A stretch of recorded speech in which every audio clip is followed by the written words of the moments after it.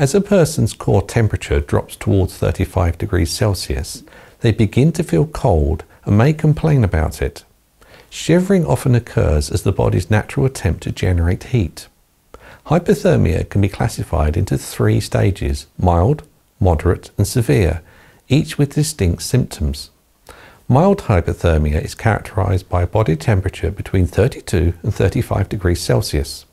The symptoms can be subtle, but can include consistent shivering, tiredness, slower response, and low energy. The skin may appear cold and pale, and breathing may become rapid, a condition known as hyperventilation. Additionally, the individual may exhibit mild confusion and poor judgment. Moderate hypothermia occurs when the body temperature falls between 28 degrees and 32 degrees Celsius. Symptoms become more pronounced and may include an inability to think clearly or pay attention, increased confusion, and a poor judgment.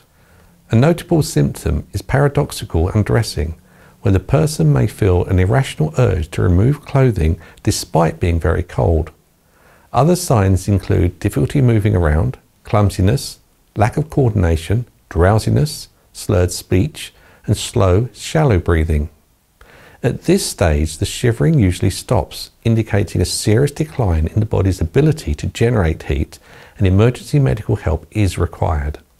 Severe hypothermia is identified by a body temperature below 28 degrees Celsius. The symptoms are life-threatening and can include unconsciousness, shallow or no breathing, a weak or irregular pulse or no pulse, dilated pupils, and pale or blue skin that's cold to the touch.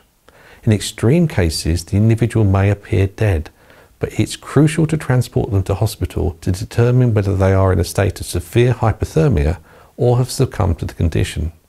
Medical intervention can sometimes resuscitate individuals with severe hypothermia, although it's not always successful.